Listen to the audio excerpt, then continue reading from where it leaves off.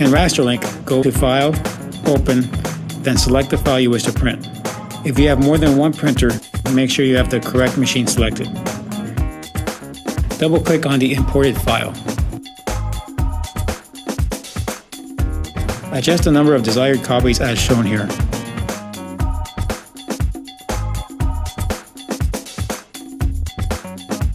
You can also adjust the file spacing by changing the scan and feed inputs shown here.